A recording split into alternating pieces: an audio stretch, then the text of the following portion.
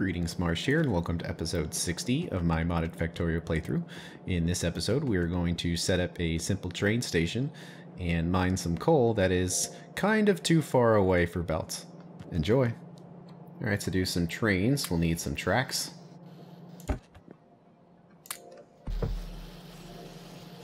Train stops, rail signals, chain signals. So the first thing we need to do is design our rail station here. Let's make a locomotive, and we'll need some cargo wagons. Let's plop a train on there. And let's do 4 cars, sounds reasonable.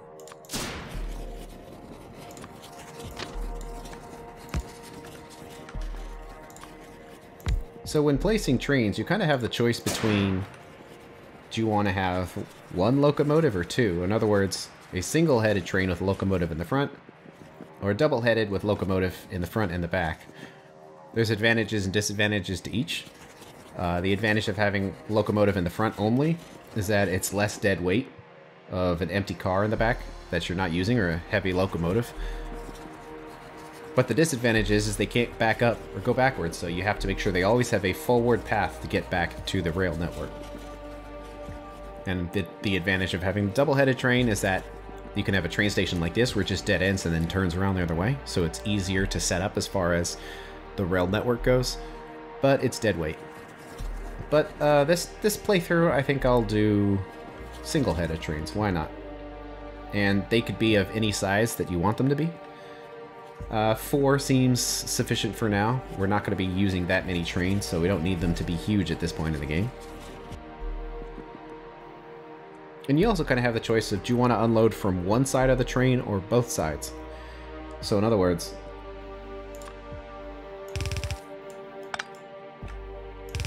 when you have the chest on each side, do you just want to have 1 set of inserters? Or 2, because it unloads faster? For simplicity's sake, I think I'll unload from just one side. And it helps to have chests because the inserters are faster if they're inserting into or out of a chest, especially if it's into and out of a chest. Although after this point, you kind of have to deal with, well, how do you balance it?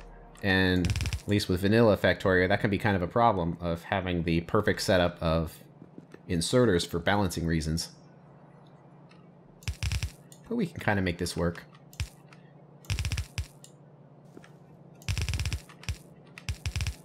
Where they come along here. And then they all combine into 4. And into 2. And then into your 1. And luckily, this is all that's required to balance something into 1 belt from 4, assuming all the belts were balanced to begin with. And we kind of can make sure that with using near inserters.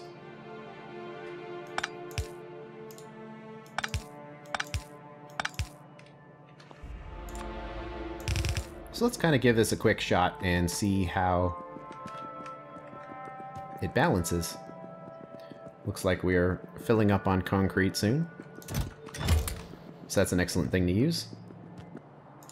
Although not really, because it won't let me drag and drop them along there. So how about our increasing stack of ammo? 7.3k of armor-piercing magazines at this point. Let's equally place these across all the cars. Let's see what happens.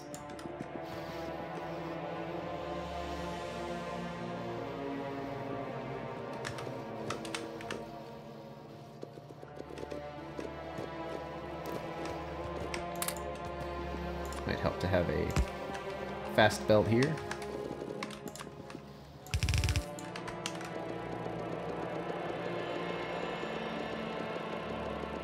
Seems pretty good.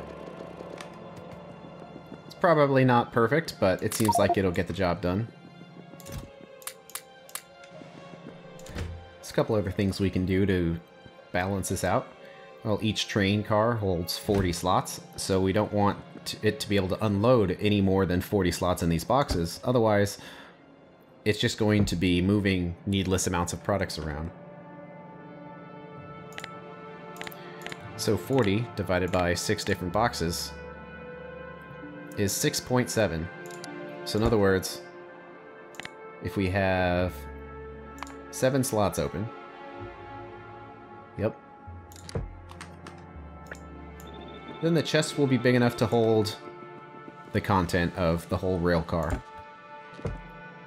Just to minimize the amount of time that the train has to sit here, getting unloaded. Make a blueprint out of it. Let's do a rail. And how about a wooden chest? And how about a U for unload? But we also need to have the loading variant as well. Well, luckily it's pretty straightforward. It's basically the same thing but the other direction. And then however many belts go in can have a balancer to properly go into the train.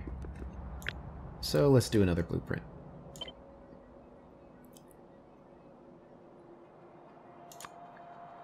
Same thing, rail, box, and an L for load. And let's put those in the blueprint book. Okay, we need to build some rail stations. Let's see, the input of coal is around this area. The same with sapphirite. But taking a train all the way in here might be a little inconvenient.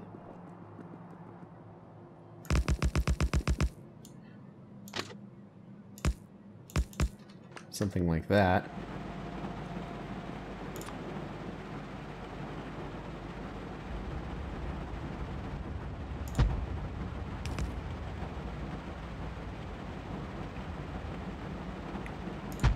We have a second one right there.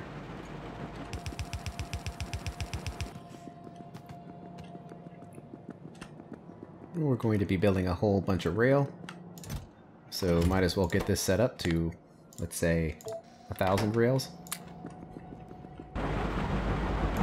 Okay, let's put the trains in here. We need to connect them back to the rail system. That doesn't really exist yet, but... Oh, I just noticed these aren't placed exactly in the same spot.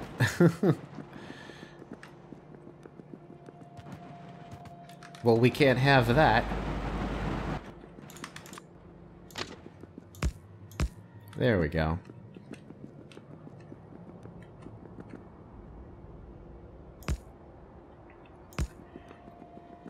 We need to loop this around because they're single-headed trains, so they need a way to get back to the network. There we go. So, for simplicity's sake right now, I'm not going to do any kind of, let's say, unified method of building train tracks where there's patterns and all stuff like that. I kind of just want to get this built right now because I have the feeling that this is all kind of temporary. Just getting this done quickly so we don't run out of resources while we're building our ore washing setup. Because we will run out before that gets done. So we need to have this set up to buy us some time. So we can do some simple rail signals here.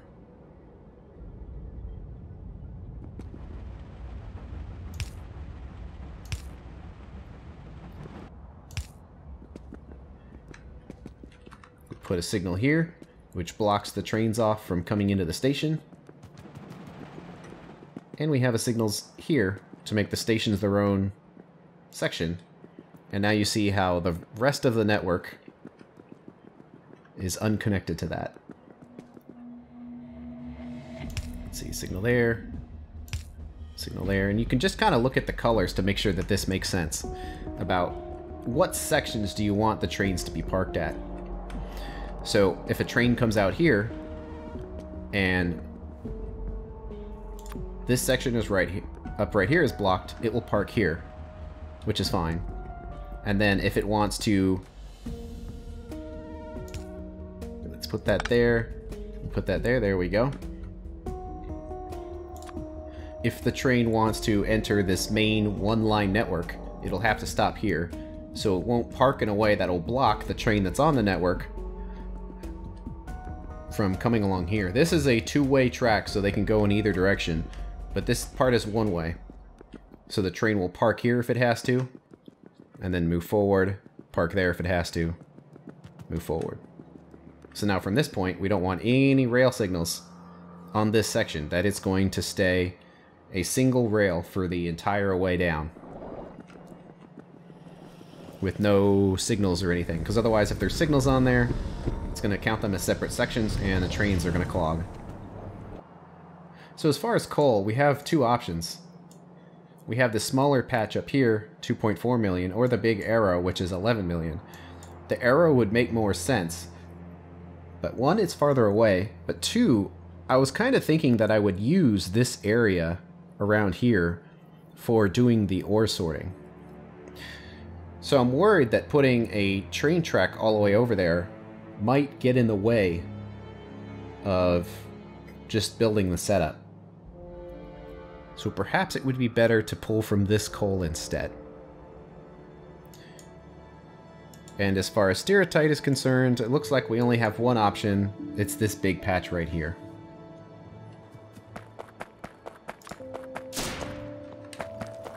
So there's this giant coal patch. There's infinite coal, and it requires water to mine, which is interesting. Probably don't really need to deal with that right now because this patch is much larger than I think we really need. So just a couple of miners ought to get the job done. So let's do the loading station.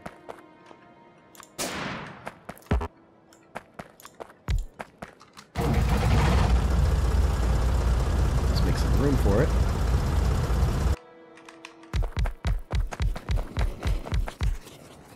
Let's just do 20 miners and see how that works. We don't need to fill it up all the way.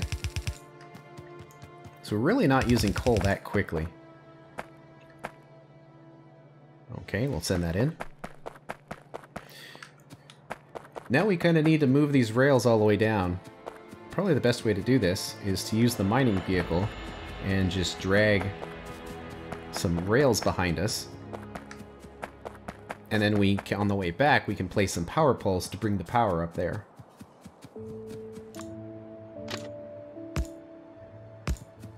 And let's just say that's the main line right here.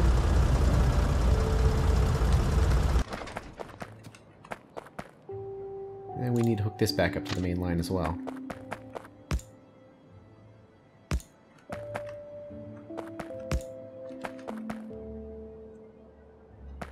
And we'll make it its own little loop like this. It only needs to have one train in there at any given time, so that'll work.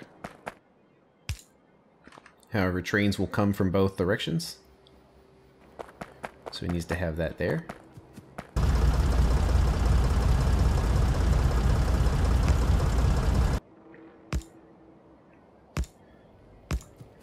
And let's swing it down here along the road.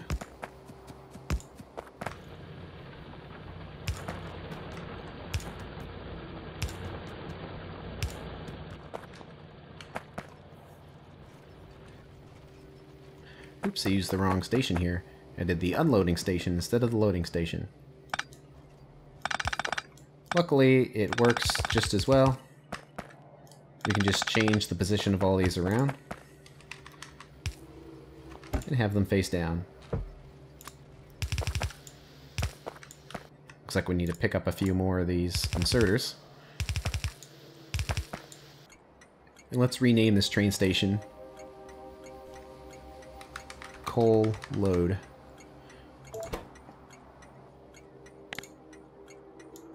And we'll make it completely black. And copy that color. Let's go running back to base and get that train set up. Alright, we need to figure out which one of these trains is going to be for coal. Probably the top one. So we'll copy those colors in here, but change the name of this train station to coal unload. And while we're here, let's name this Stereotype Unload. Now another thing we need is to get these trains fueled up. Luckily we're in close proximity to fuel. And probably the easiest way to load these trains, it's with some angled inserters here. Where you pick up from the right and drop down. And it'll just pick up from the belt as it goes underneath the train and drop fuel onto the train. Okay, we'll take it off of this belt right here.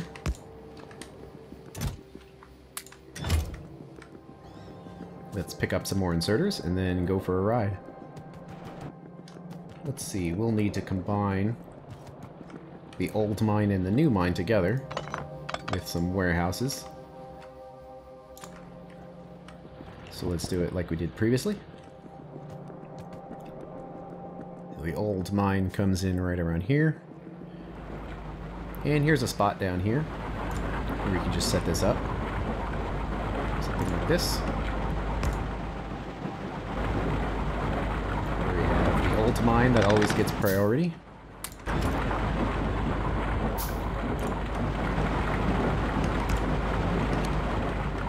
And then the new mine. The circuit network. Turning it off. If stereotype is more than 2000. Sorry, that is if stereotype is less than 2000. That would have messed things up. And then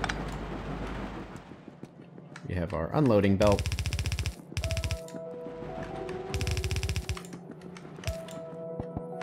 Which comes in through there.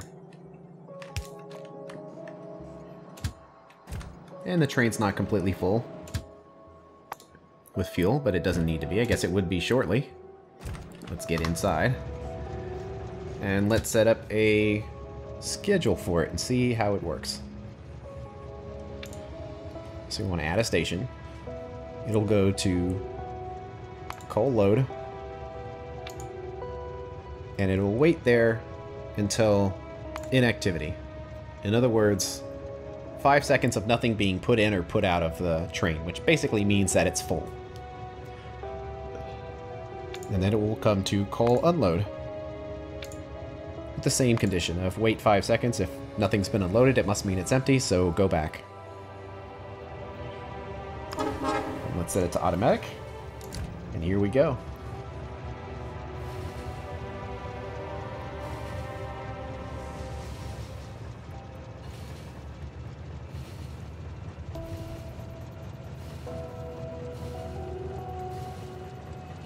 It's nice having the lights along the track so we can actually see where we're going, even though it's driving itself.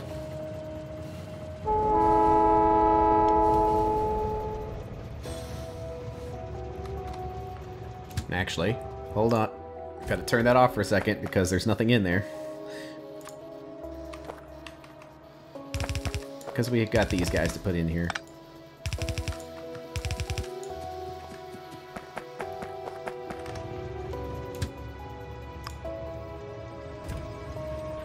This isn't unloading very quickly. Maybe we need more miners. The problem is most of these miners aren't doing a thing because they're connected to the infinite ore. Well, let's put a bunch more of these on here then. And we have a balancer right here already, so we can just run it in there.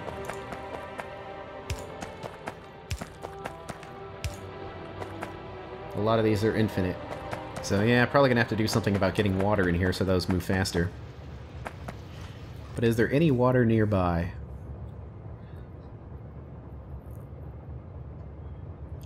And that's an N. I'm gonna set this to manual for now. Do we have water bores? I think we do. Yeah, let's do that. That's just an easy, quick way of getting free water when none is available. Costs electricity, and it's not very fast. But it gets the job done. So let's put it here. We got a few connections right here to do.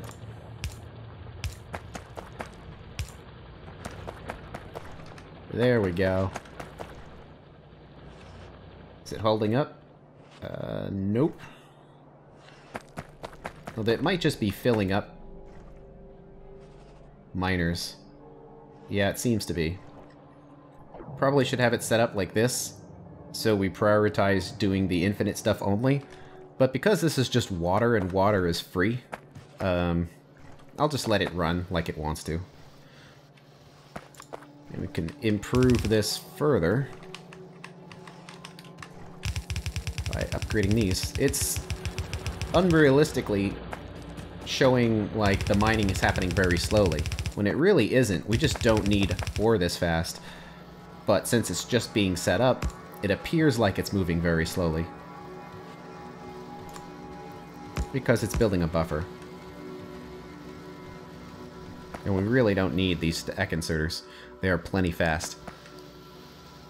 But let's just use them anyway. You never know, in the future we might upgrade things. Alright, well let's pretend that this thing is filled up. It's about halfway, but let's pretend that it's filled up with halfway. What happens? We'll send it to coal unload. And around we go.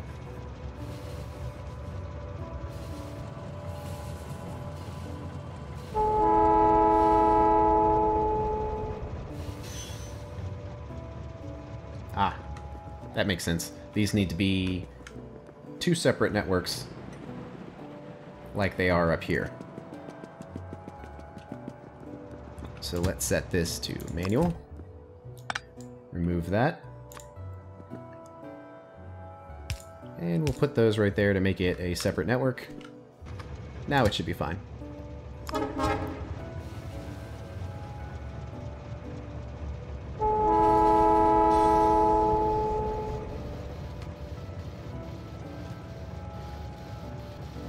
And it's unloading very quickly.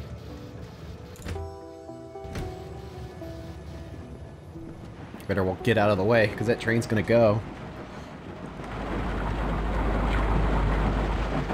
Ah! Oh wait, that's not right.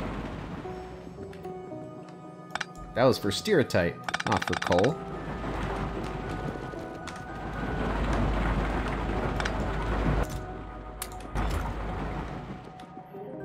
Coal goes around here. Let's see.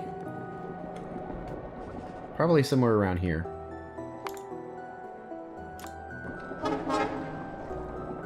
There goes the train. Honk honk. So let's put the storehouse here. Belt going in from the mines. Belt going in from the train. Let's see, and the belt coming back out. But it can be a yellow.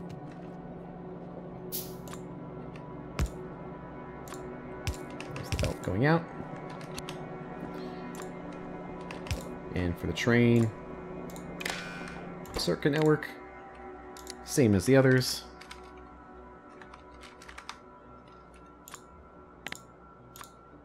Coal is less than 2,000.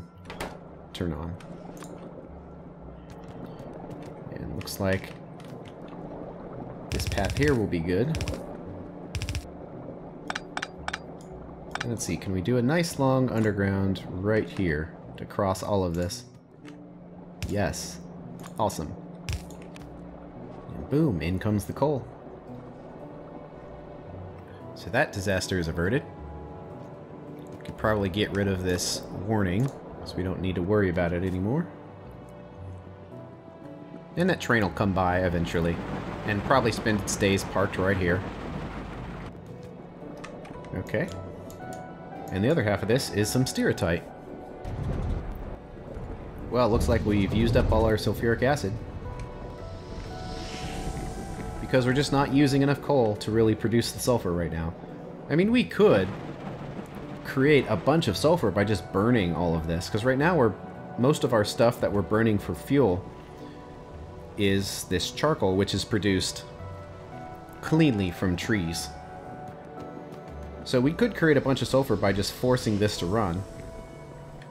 But as long as it's not a critical problem, I'm fine with just letting the sulfur come in when it comes in, because only a little while ago we had a sulfur overload and didn't know what to do with it. So I don't want to, like, reverse the problem. Now we don't have a sulfur problem. I don't want to make another sulfur problem by creating more logic.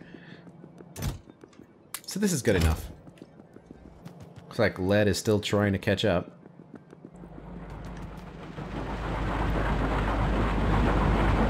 Let's see. Well, since this got disconnected, probably should reconnect it.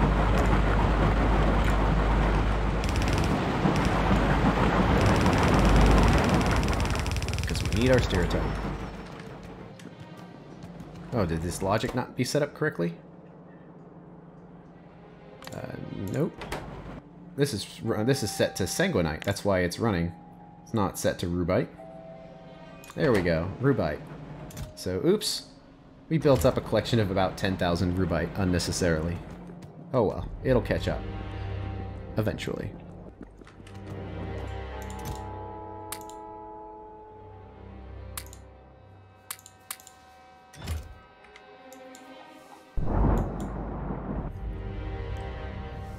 I noticed this train is zipping back and forth, so inactivity is probably the wrong setting for this.